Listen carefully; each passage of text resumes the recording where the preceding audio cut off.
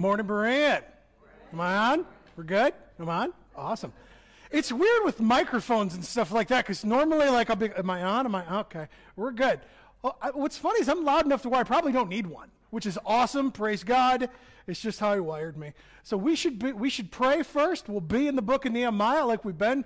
We're getting close to the end, gang. I'm super excited. I'm super excited to go into Ephesians here in a couple weeks. It's one of my favorite books in the New Testament. So let me go ahead. Let me pray first. We'll begin. We'll recap where we've been and where we're going. So, Lord Jesus, we thank you that all of Scripture is about you. Lord, all of Scripture from Genesis to Revelation is about you, revealing your glory and your story, Lord, for your glory and for our good. Lord, I pray that you would be with us as we look at the text of Nehemiah this morning. Lord, I pray that you would be with us as we look at the jobs of the Levites and the priests and the things going on in this text and how they ultimately, Lord, point to you as our high priest who is sympathetic with us.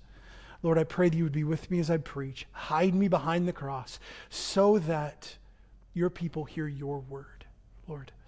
It's in your good name we pray and ask. Amen. So, like in our typical Sunday morning way we do things around here, let's recap where we've been for those of you that are just joining us this morning, even those of you joining online. So Nehemiah, so God burdens this man, Nehemiah, to go to the great city of Jerusalem to rebuild it. He gets a report from his brother Hananiah, we find this out in chapter 1, that the walls have been destroyed. Through providence, through God's gracious hand on him as he goes to the king, as he asks for resources, God gives him those resources. So Nehemiah comes, rallies the people, he builds the wall. God brings them through. This is not just, okay, cool, it's a construction project. He goes down there, he builds it. God brings provision through the problems that occur through men that would come to show up and hurt the work of God. Men like Sanballat and Tobiah, who are the main antagonists of this book. The wall gets finished through many dangers, toils, and snares. They finish this massive construction project that the walls, just for those of you that don't know, the walls were 12 feet high and 8 feet thick with mud brick and hand tools. Like, I was working on a car yesterday with hand tools and stuff like that. I'm like, this is not nearly, ratchet and stuff like, I'm like, this is not nearly as bad as moving dirt like Nehemiah, those guys did. But all with hand tools. It was God working through them to do that. The people, so once they finish the wall, the law of God gets read. The people of God, the church of God, hears the word of God. And it cuts them to the heart. It cuts them to the heart. It exposes who God is. They repent. They commit to obedience. They commit that we're going to follow the Lord our God. And then last week we seen that the leaders were named, and they were trying to figure out who was going to stay in the city of Jerusalem, who was not going to stay in the city of Jerusalem. They cast lots to do that. And here we are in the naming of another group of leaders within the book of Nehemiah. Go with me to chapter 12 in your Bibles. We're going to be reading the priests and the Levites. I'll give you more context here once we get through this. We're going to be in the first 26 verses. I apologize in advance. I practiced these Hebrew names in the mirror 6 times. I've ate my Wheaties. I've done everything I know to do. I mean, it's weird. It's like mental amnesia. I practice. It's good. Game face. We're going to do this. I get up here. I see the names. I'm like, okay. But God is gracious. So let's go ahead. Let's read. We'll start in verse 12. We're going to verse 26, and we're going to see all of these names of the Levites and the priests. These are the priests and the Levites who came up with Zerubbabel, the son of Shealtiel, with Jeshua, Sadak, Jeremiah, Ezra, Amaroth, Methulah, Hathtush, Shekinah, Rahum, Meremoth, Edo, Ginatoi, Abijah, Mijam, Mahadiah, Balga, Shema, Jorarib, Jedediah, Salu, Olmach, Hilkiah, Jedediah, and these were the chiefs of the priests of their brothers in the day of Jeshua. And the Levites, Jeshua, Benaiah, Chaldamiah, Sherebiah, Judah and Mattatiah, who with his brothers in charge of the songs of thanksgiving, and Belbakai and Unai and their brothers stood opposite them in service. And Jeshua was the father of Jehoiakim, and Jehoiakim the father of Elishabim, and Elishabim the father of Jedodiadai, and Jodiadai the father of Jonathan, and Jonathan the father of Jeduadai. And the days of Jehoiakim were the priests, the head of the fathers of Shariah, and Merariah, and Jeremiah, and Hananiah of Ezra, and Meshullam, and Aramach, and Jehoahan of Meleliamam, and Jonathan of Sherebiam, and Joseph of Heriam, and Edai, Merimoth, Helkiah of Edo, Zechariah of Gideonoth, Mesheliamam of Abinjai, and Zechariah of Miniamamam, and Modiadiah, Pelaliatha of Begal, Shemiamai of Shemattiah, Jehoatham of Joriam, of Maniatanai of Jedediah, Uzziah of Shalialai, Kilialai, Aramach, Eber of Hilkiam, Hashbeabai of Jedediah, of Nathaniel, in the days of Eliashibim, Jecodiadai, Jehoniah, Jedediah. The Levites were recorded as the heads of the father's house, so were the priests of the reign of Darius the Persian.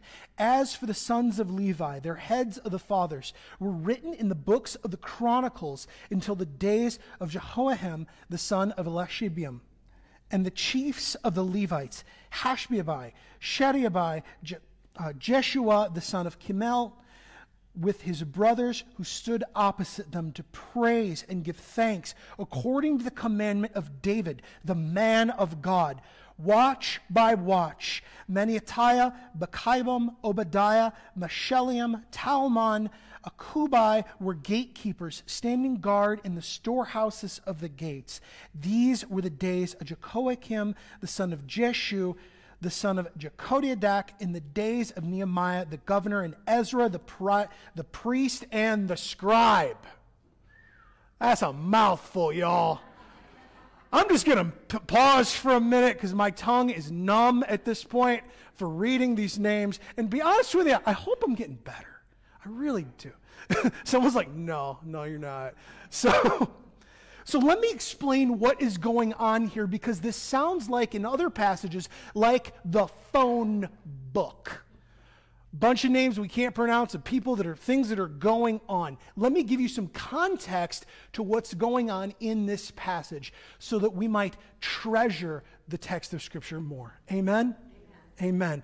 So we see in the first portion of this, in chapter 12, verse 1, these were the priests and the Levites who came up with Zerubbabel, right? So the big question is, who is Zerubbabel? Just to give you guys a little bit of history beyond this. So there were many waves of exiles as they were coming back. It wasn't just when Nehemiah showed up, everyone got in the car. They didn't have cars back then, so everyone got in the camel, and we all just kind of rode to Jerusalem. It wasn't that. There were waves. These books of history happen in context, so there's much stuff going on. So Zerubbabel, there were two massive waves of exiles that came from Babylon to Israel. Back. One was with Zerubbabel, there was a smaller one with Ezra, and then Nehemiah. So Zerubbabel, them going back here is going all the way back to the beginning when God started bringing his people back to the land. That's what's going on here. So there's multiple waves. And what's very interesting, to be totally honest with you, remember how I said God burdened Nehemiah's heart with him hearing from his brother in chapter 1, Hananiah, about the state of Jerusalem? This wave of exiles was probably what prompted him in the first place to ask that question. So him hearing about what God was doing in Jerusalem burdened his heart to go to the king to ask, right? So we got a little bit more context to see what's going on here. And note, too, about why they're mentioning the Levites and the priests. I have to mention this because this makes sense. It's like starting in the middle of a story and not having the beginning portion. You're like, I have no idea what's going on. I watched the first Lord of the Rings that way. I got to the battle scene. I'm like, I don't know what's going on, pal. I see a bunch of arrows and it's cool. And I had no idea what came before it. In any of the context, I was like, that dude looks like an elf and he's shooting a bow. And what the heck is that thing? Like, I had no idea what was going on. Let me give you a little bit of background about the Old Testament and about the society of Israel, why they would mention the people like the priests and the Levites. The Old Testament society was structured around the Word of God, right? Everything. God dictated everything to them in their society. They were functionally something known as a theocracy. Basically, God was supposed to be their king. This is something that is usually lost on Western society, right? Because we compartmentalize our faith in Christ, at least in modern Western society, where it has almost no impact anywhere else. And brothers and sisters, that's a problem. Like, compartmentalizing your walk with Jesus is a very big issue. Your walk with Jesus, to be totally honest with you, should impact every aspect of your life. It should impact your career. It should impact the society you live in. We should be working toward, we preach the gospel of Jesus, of Christ crucified, to everyone who will listen. And then we structure society, or we try to structure society, so that it reflects biblical morality, biblical things, because that's where human flourishing comes from. Amen? Amen. So that's what was going on in the Old Testament. That's the reason why they're bringing up priests. They structured their entire society around this thing called the Mosaic Law, right? The first 5 books of the Bible are something known as the Pentateuch. Penta meaning 5, or the Law of Moses. Does that make sense? You guys trekking along? Just making sure everyone's on the bus with me. We're good. So the Mosaic Law, just to give you like a brief Sparks Notes version, which is how I got through 10th grade English class, Sparks Notes. Praise God for those people. Here's how this works. The Mosaic Law was broken down into different categories, right? So all the first 5 books. So there are different types of law within the first 5 books. There's the ceremonial law, your cleanliness before God, your righteousness before God. For example, like dietary laws. They weren't allowed to eat certain things like shellfish or bacon, which makes me cry. Like the cleanliness laws, ceremonial, civil laws. God dictated civil laws to the people of Israel. They were like, you had to have a parapet around your house, like a fencing. So if somebody came across and they fell off, that's a civil law. That's part of the law of Moses. Like if you didn't do that and someone got up on your roof and fell off and died, it was life for life. Like it was a big deal. Like there was civil law there. And then there is the moral law of Israel. Like the moral law, it's a second table of the 10 Commandments. It's concerning God's holiness. And just a brief side thing as I explain the law, this piece carries over to us as Christians. God's moral law gets reflected in his church, so that we follow things like do not murder. I mean, every law is theoretically like moral, if you think about it. Like every law, other than like paper filing things, every law is based on some form of morality. It's just a question of whose. That's a side note. But the point is, the other 2 laws of civil and ceremony were fulfilled in Christ. And the church follows the moral workings of God. This is important to know because this explains why we're naming off priests. The priests were massively influential in administering the law of God, the word of God, to the people of God, right? So we have to know what's going on here, or else this looks like a bunch of Hebrew names that Pastor John can't pronounce, and it looks like the phone book. This is what's going on, brothers and sisters. The Levites and the priests were critical. They played a critical role in the nation of Israel and their society. Like, you don't know, like this doesn't make sense if you don't know how their society was structured. So one of the reasons why the priests and the Levites are listed is because they played a massive role They played a massive role here. So I want to ask a question. If we're thinking about the massive role of the people of Israel, what was the role of the priests and the Levites? What was the role of the priests and the Levites? So the overarching thing of what the priests and the Levites did was they were help the people of God worship God. Right? Make sense? Kind of makes sense. So they're basically the paid staff of the Old Testament that help people encounter God. Like, per how God wanted to be worshiped in his word. Let me say that again. They were there to help the people of God worship God how God wanted to be worshiped in his word. That is massive, brothers and sisters.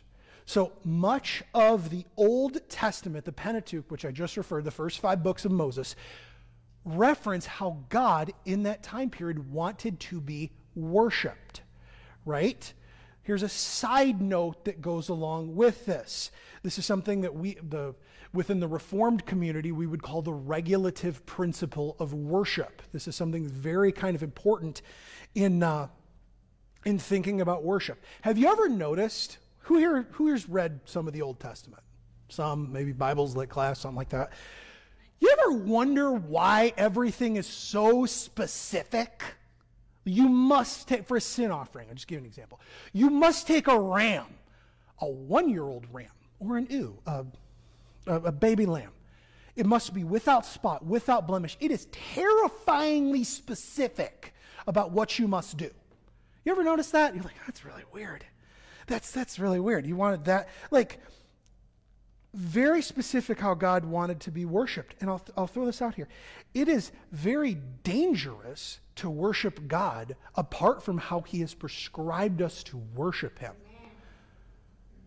I want that to sink in, brothers and sisters. Do you know there were men in the Old Testament, like the sons of Aaron, for example, a man by the name of Nadab and Abihu? You ever heard of them? So here's what happens with Nadab and Abihu. The sons of Aaron, the people of Israel, go hear the law of God. They come back. They've set up Aaron as the priest. Nadab and Abihu come and offer false fire before the Lord, and literally fire engulfs them because they offered it improperly. They did not do it per his prescription. Like, it was dangerous. King Uzziah, another guy in the book of Kings, he was struck with leprosy because he didn't worship God according to his commandments. Like, the king was not supposed to offer the censer, the burning thing before the Lord, and God struck him with leprosy. Sometimes it doesn't work out. We don't just get to approach God willy-nilly, to be honest with you. We get to boldly come in Christ, but we don't get to just worship God however we feel like. I want that to be set through because this is absolutely mission critical. God gets to dictate how he is worshiped, right?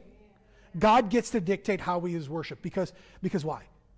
Because he's God. He gets to do that. That's his job. That's who he is, because he's glorious. And I want to illustrate this too, especially when we're reading genealogies of people, especially Levites and the priests. Look at me. God preserved for the people his means by which he prescribed for himself to be worshiped. Guys, tracking with me on that? So the people of Israel got taken into captivity in Babylon and all the different tribes and stuff like that. God preserves the worshiping class of people, the Levites, the priests, so that his people can worship him. God makes a way when there is no way. Amen? So that's absolutely important, especially when we're reading this, that God is keeping the priests and Levites so they can minister to him. Now, here's a good question. When we're looking at what they did, right? So let's break them down into the Levites, what they did, what the both of them did, and then what the priests did, because this is important. Levites were musicians in the temple. One of the jobs that the Levites did, if we look at verse 22:8, look with me. And the Levites, Jeshua, Benani, let's scroll down. with his brothers, were in charge of the songs of thanksgiving. This is the worship team, guys. This is the singing team where they lead the people of God to sing the songs of the people of God. Do you know, brothers and sisters, that we actually have a songbook in the Bible? You guys know where that's at? The book of Psalms. The book of Psalms was the hymn book of the Old Testament. I actually would love to sing Psalms around here sometimes too. That'd be awesome. Because that was their songbook. Men like Asaph. You guys ever heard of him in the Old Testament? That was his job. He was to write music before the Lord and to sing praises and thanksgiving for who God is and what God has done. Right? That was one of their jobs. So they were to sing the Psalms. Funny thing, there's actually churches that still do that. I said we should sing the songs. I know a lot, in the Reformed community, they have this thing called the Trinity Psalter.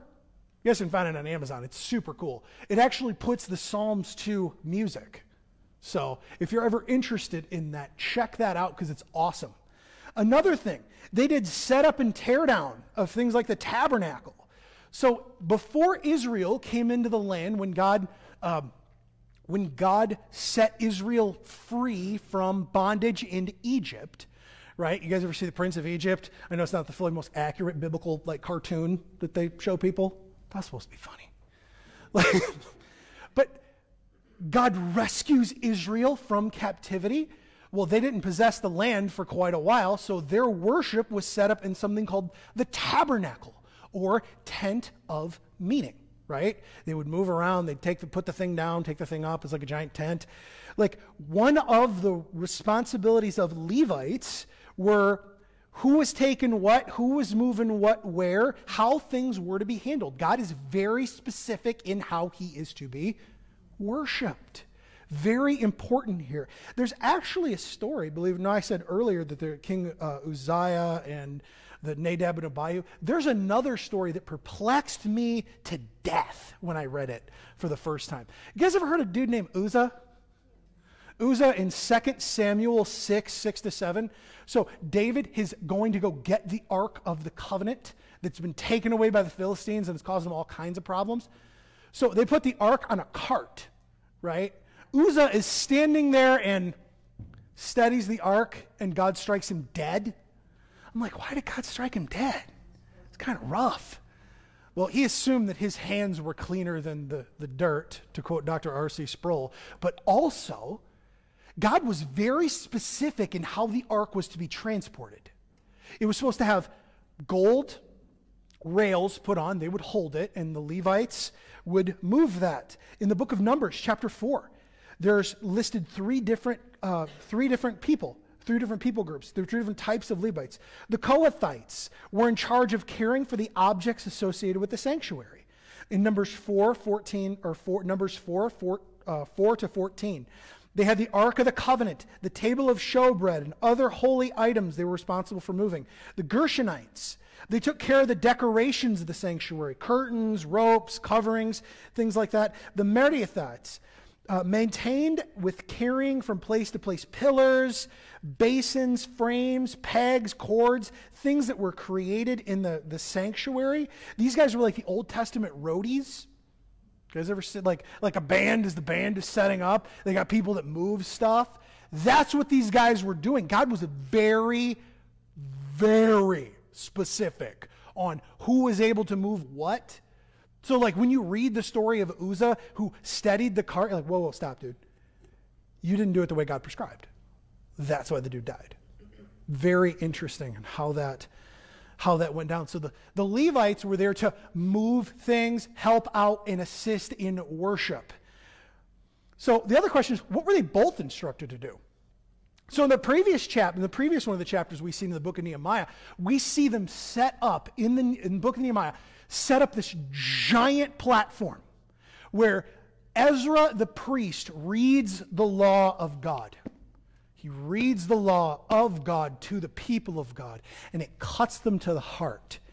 Very interesting thing too, while Ezra is reading the law of God to the people of God, the Levites are standing in the bottom explaining the law of God. It's not just the word of God going out so we hear it, but we need it explained sometimes too, so we understand. Amen? Amen. So one of the things that they were in charge to do is they were to read the law of God, to teach the law of God to people. And this cuts the people of Israel to the heart. Why?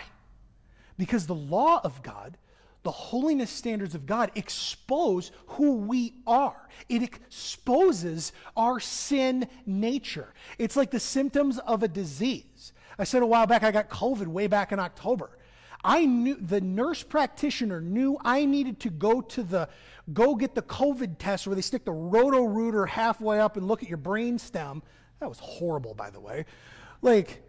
Because I told them my symptoms. I couldn't smell anything. I couldn't smell Vicks Vapor Rub or vanilla. I'm like, I can smell a bottle of Vicks probably being opened at the store that way, from here. It was bad. My wife looks at me, she goes, I told her, I was like, babe, I can't smell Vicks. She's like, that's not good. That's not, but that's how they knew my symptoms. They knew what I had based on my symptoms. That's what the law of God does. It exposes symptomatically our sin. And that cuts the people to the heart. Because God is ultimately holy. And if we're sinners before a holy, righteous God, we deserve judgment. We deserve not his grace and his mercy, but his wrath. We deserve punishment.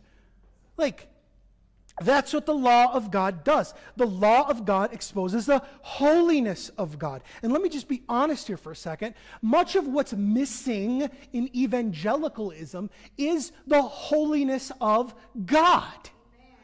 What's missed? And I was doing this research this week. It's missed because men like me, pastors, don't preach the Word of God. They don't preach the Word of God. And it's horrifying because most people are biblically illiterate in evangelicalism. Let me just be honest. That's the truth. I'm just going to level with you guys. Most people in evangelicalism, we have 26 Bibles, but we've read none of them. We don't know what is contained in this book. We don't know how to think biblically as Christians. We don't know what God requires of us. We don't know that a broken heart and a contrite spirit and those things, we don't know. Because we don't know the Word, and if people do know the Word, they don't care. Because people, like pastors, don't get up and say, this is the Word of God. We're encountering the very creator of the universe today, brothers and sisters. There really is a heaven. There really is a hell. And there really are people not going to heaven because they've not repented of their sins and trusted in Jesus. They're really going to experience the wrath of God in eternal conscious torment in hell. I hope that's none of us here today, brothers and sisters. I hope today would be the day, if you don't know Christ, you'd repent of your sins and trust in Jesus. Amen? Because here's the real thing, what I said with pastors. In preaching, one of the reasons why I go through books of the Bible, right? We're going through Nehemiah. A couple weeks we're going through Ephesians. The reason why I do that is so that we can hear the Word of God. I think there is something, I've said this before and I'll say this a billion times. There is something glorious about reading the Word of God to the people of God, even when there's funny Hebrew names in there. It's true. There is something glorious about hearing the Word of God. Now, that's one of the reasons why I do it. I preach systematically through books of the Bible because I'm trying to expose people to the text. I try to give as much backstory to the text of Scripture as humanly possible. The reason why we're talking about the Levites and what they did in their job description was so that we can understand why this is important and why this is in the text of the Bible. Now, to be honest, I don't have cool names for sermons. I don't have 7 steps to a better you. I've got Ephesians and Nehemiah. That's what I've got. That's all I got. It's the truth. You don't need more than that. The average worship service, just to give you guys in just to give you guys pretty much where we're at in evangelicalism, the average worship service is nothing more than emotional hype, a TED Talk sermons of 7 steps to a better you. It is what Christian Smith in his book, 2005, called Therapeutic Moralistic Deism. It's nothing more than a self-help book. When that's just tragic because we need the Word of God. And this impacts how we think as Christians. This impacts people without the Word of God. We buy into the world's philosophies. Side note here, that people are basically good. We buy into something called secular humanism, that people are basically good people when Scripture teaches that people are basically sinful people. Like, there's no such thing as a good person. I know I just offended like some people in here. You're not a good person. I'm not a good person. I'm a person in need of a Savior. I'm a person in need of Jesus. Like, that's the thing. And here's the byproduct of this bad theology preached from the pulpit. The byproduct of the people of God not having the Word of God applied to them. Like, not even knowing. Here's what biblical ignorance brings us. And this is the reason why I want you guys to get this so bad. It gives us bad anthropology. Anthropology is the study of man, right? You guys know anthropology? Like, study of man. We don't see man for who man really is. We think man is just like, we think we're not sinners. And that's the problem with things going on today. It's reflected in how we share the gospel. Think about that. How people, the average evangelical church shares the gospel. Jesus has a wonderful plan for your life. And if you just submit yourself to Jesus, and we'll get some guy up here with a guitar and just strum a little bit and emotionally manipulate, your life will be better. No, when you come to Christ, you come to die to yourself. And you come because it's the most glorious thing ever when we come to Jesus. It is because we repent of our sins and trust in Him. That road is hard some days, brothers and sisters. Just to give you a side note, it reflects, and we give a man-centered gospel of how you can tack Jesus on, and we don't give a God-centered gospel, which the gospel is always God-centered. The gospel is a story about what God did for His people. Ultimately, the glory of the gospel is not for us, it's for God. We just benefit from it. Amen?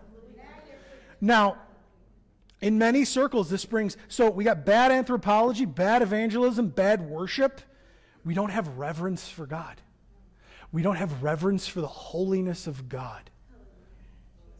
I want that just to sink in, brothers and sisters, because God's overarching, I said this before, God's overarching quality is His holiness. Holiness is God is set apart categorically and is different than everything in creation. This is His overarching characteristic. Like if you're boiling down what God is and attributes of God, holy.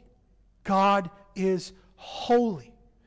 And let me be honest with you. The holiness of God, right? The Word of God cuts through the hearts to the people of God. And the Word, His holiness, explains one thing to us. We need a mediator between us and God. Holiness, left alone, we're done for, right? The holiness of God it shows that we need a mediator. That's where the priests come in the Old Testament. That's the foreshadowing of Jesus. The priests in the Old Testament were a mediator between God and men. They would offer the sacrifices. So part of the Old Testament sacrificial system, you would bring a lamb, like I said a few moments ago. You would bring a lamb without spot, without blemish, to the priest. They would kill it and apply the blood in your place and for your sins. Do you guys see the foreshadowing of Jesus there? Like, all of these things foreshadow Jesus. The Old Testament priests were a foreshadowing of the work Jesus would do on behalf of His people. So the entire book of Hebrews is about this. I actually want to go through the book of Hebrews one day, just to preach through it. I should put it on the preaching calendar. Because the entire book shows that Jesus is better than what's going on in the Old Testament. Like, we see the priests and the Levites. Jesus is better than the angels. Jesus is better than Moses. This is how the book breaks down. So what I want to do is I want to ask the question, when our time period here. How is Jesus better than the priesthood? We've seen the priesthood. We've seen all this stuff here. And let me say this. Jesus is our mediator, right? In the Old Testament, you needed a mediator. You needed to go to the priest. In the New Testament, Jesus is our mediator. Brothers and friends, you still need a mediator. But in and of yourself, you can't come to God. And I don't care what our Catholic friends say. The only mediator between God and men is Christ Jesus. You don't need a priest to go to. You need to go to Christ, who we can boldly go to Christ. This is what Hebrews 4:14 says. Since then, we have a great high priest who has passed through the heavens, Jesus, the Son of God. Let us hold fast to our confession, for we do not have a high priest who is unable to sympathize with our weakness, but one who is in every respect has been tempted as we are, yet without sin. Let us then with confidence draw near to the throne of grace, that we may receive mercy and find grace in him, find grace to help in times of need. In times of need, brothers and sisters, we can go to our mediator, who is Christ Jesus. We have a great high priest, those we've seen here in Hebrews, that is able to sympathize with us because he was tempted in every way. This is better than the priesthood. Now, just a few things to go through. How Jesus is better, and you can see this on the slide. Jesus is without fault. The offerings of Jesus was better than the offerings of the priest. And Jesus is a mediator of a better covenant, of the new covenant. Let's look at these texts together, brothers and sisters. So here's the thing. Let's look at the first portion of Hebrews. The big thing of the Old Testament, where the Old Testament priests were lacking, was they were sinners. They were sinners exactly like you, exactly like me, that needed to atone for their sin and needed to atone for the sins of the people. Right? Let's read Hebrews 9, 1-7. Now even the first covenant had regulations for worship. We see that. In the earthly place of holiness, for a tent was prepared, the first section in which were the lampstand and the table and the bread of the presence. It is called the holy place. Behind the second curtain was a second section called the most holy place, having a golden altar of incense and the ark of the covenant, covered on all sides with gold, in which was a golden urn holding the manna. That was what God fed them in the Old Testament during the time of them being in the wilderness. And Aaron's staff that had budded, and the tables of the covenant, the actual tables of the 10 commandments, which God wrote with his finger, were in the ark of the covenant. Above it were cherubim of glory overshadowing the mercy seat. Of these things we cannot now speak in detail. Hone in on verse 6 in the end. These preparations have thus been made. The priests go regularly into the first section, performing the ritual duties, but into the second, only the high priest goes, but only once a year, and not without taking blood, which he offers for himself and for the unintentional sins of the people. The high priests, even the most holy people in the Old Testament, were still sinners, saved by grace. Those men had to atone for their own sins before they would go on the Day of Atonement, which is they're talking about here, something known as Yom Kippur, which is they would kill a sacrifice. They would go only once a year into the holy place and offer blood before the ark. Only one time per year. God was veiled to them. Actual intimacy with God, which we, as we've seen before, we can have, brothers and sisters, with Jesus. That veil is torn in the New Testament. We see that in John's gospel. We can boldly go to God, whereas they couldn't. He was a sinner, had to atone for his own sins and then the sins of the people. Jesus doesn't have to. Jesus is a perfect sacrifice. Jesus, he who knew no sin became sin so that we might become the righteousness of God. He is a better priest. He is a better high priest. And the other thing too, these high priests, you guys see all the names we literally just read? These high priests would die. These high priests were like, they had an expiration date stamped on them. These guys, like, they were not eternal. They had, like, think about this. You guys know who the Bible trivia time, you know who the first high priest was? Aaron, right? Moses' brother. How many people from the time of Aaron to the time of even just Caiaphas in the New Testament, the guy who was high priest during when Jesus walked around, how many priests were there? A lot. One guy and the next guy and the next guy, and then this guy would die and the next guy would take over. Jesus is eternal, brothers and sisters. There's not going to be another high priest. There's only one. His name is Jesus. He's eternal. You won't have, here's the weird thing too. This is like the same thing with like election cycles. You ever notice that? Like every 4 years we kind of freak out. There is no election for God. God is God and no one's running against him. Trust me. No one's running against Jesus with high priest. He's never going to lose that office. We're never going to have another one. He's only going to be he's one, Jesus. Now look with me. The offering of Jesus was vastly superior than that of the Old Testament priests. The offering of Jesus was better. Look with me in Hebrews 9:11-14. But then Christ appeared as high priest of a good thing that has come. Then through the greater and more perfect tent, not made with hands, that is, not of this creation, he entered once for all into the holy place, not by means of the blood of goats and calves, but by means of his own blood, thus securing an eternal redemption. For if the blood of goats and bulls and the sprinkling of defiled persons with ashes of a heifer sanctify for the purification of the flesh, how much more will the blood of Christ, who through the eternal Spirit offered himself without blemish to God, purify our conscience from dead works to serve the living God? I just want us to feel the weight of that. The blood of bulls and goats. So those of you that are not familiar with the Old Testament, let me just go over this one more time.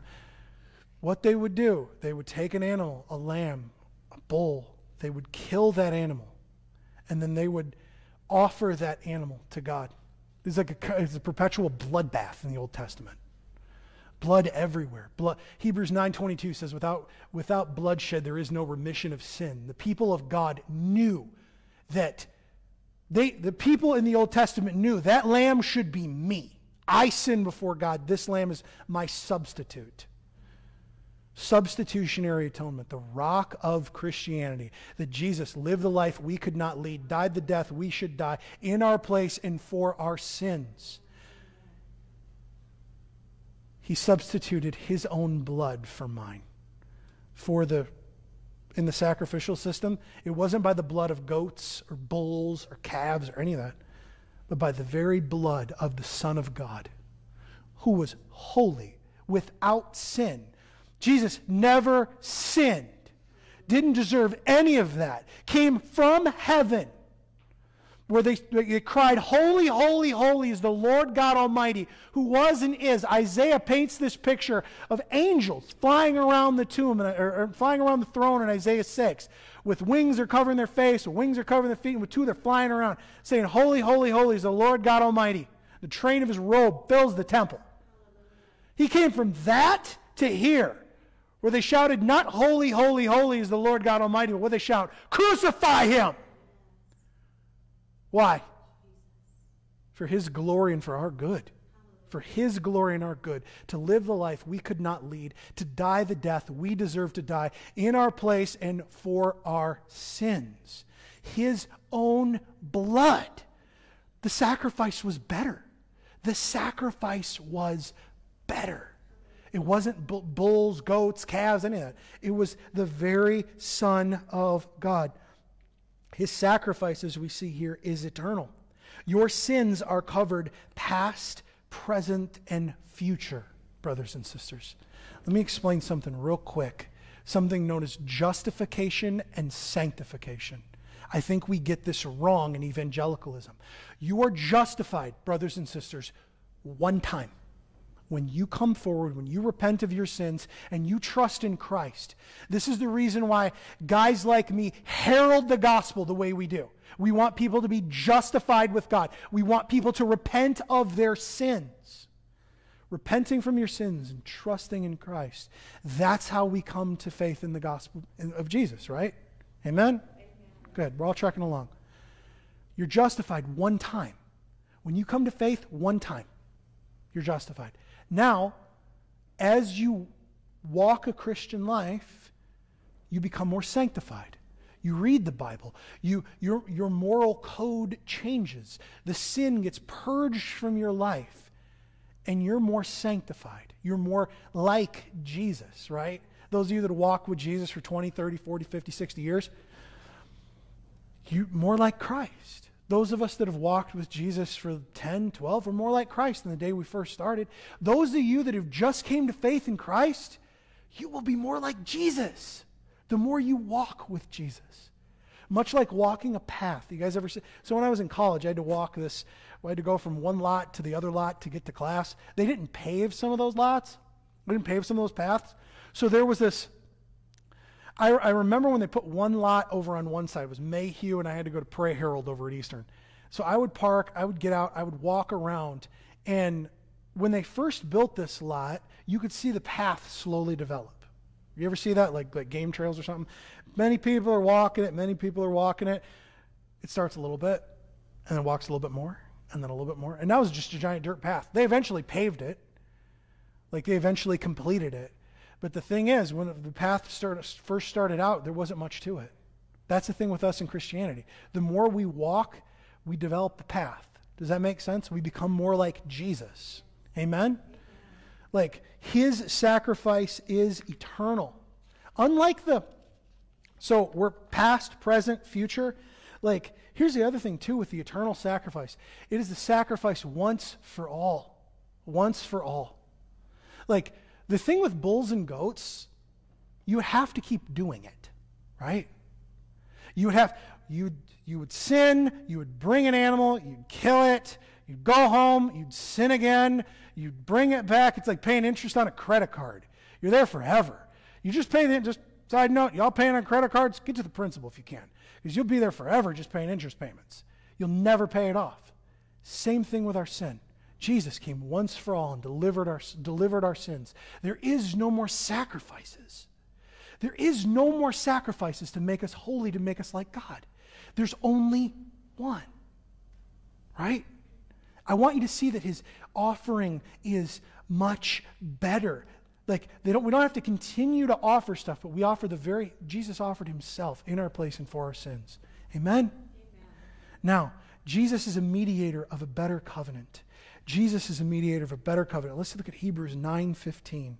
Therefore, he is the mediator of a new covenant, so that those who call on him may receive the promised eternal inheritance, since a death has occurred that redeems them from the transgressions committed under the first covenant. We have a new covenant, brothers and sisters. Jesus came to redeem us from the curse of the law. The law, like I said, the law exposes who we are. The law of God exposes, much like, I've heard this analogy before. Like, my mom, the thing that God used to take my mom home, that ultimately took her life, was cancer. And I've heard this analogy before from a man that had cancer. I remember the x-ray that they took, the chest x-ray they took of my mom. And you could see the cancer, the tumor, on near the portion of where it was. That x-ray did nothing to fix the cancer. All it did was expose it. The law of God exposes sin in our life. It's like the x-ray. Christ coming in the new covenant is the treatment which cures that disease. Amen? Amen? Now, I know many of you were sitting here saying, wow, that's a lot of info. We went to both books, the New Testament. That's a lot of verses and all the other stuff. Let me give you a little bit of application here. Let me give you a little bit of application. If you're here today and you don't know Jesus, let today be the day of salvation. Let today be the day you repent of your sins. You turn from death to life. You repent. I know it's not a word we use much in common discourse. Literally, it's from the Greek word metanoite, the change of mind. Turn away from, you're looking at sin, you turn toward Jesus. You turn toward the cross. You make a commitment to follow him and trust him. Maybe you're here today for that. Maybe you're here today and you're a Christian, you've been walking faithfully, and you're going through some hard things in your life. Every one of us are going through hard things, brothers and sisters. I've had cars break in the past few weeks. Things have been rough in the past couple weeks. But God is good. God is gracious to us, and God is merciful to us. Trust in Jesus. Preach the gospel to yourself. Like we read in Hebrews 4 earlier on, we have a sympathetic high priest who was able to sympathize with us, who was tempted in every way. So we can boldly come before the throne of grace. Come before the throne of grace. Maybe that's what you need in your soul. Recommitment. Come to the throne of grace. Let the Holy Spirit minister to you in ways that only he can. Remember, brothers and sisters, we have a great high priest. All of the Old Testament, all the whole Bible points to Jesus. It's all about him. Let me go ahead and let me pray. Lord Jesus, we thank you for who you are, for what you've done for us at the cross. You're our great high priest who loves us. And Lord, I pray that you would be with us, that we would trust you more. And Lord, we would be busy with the gospel. In Jesus' name, amen.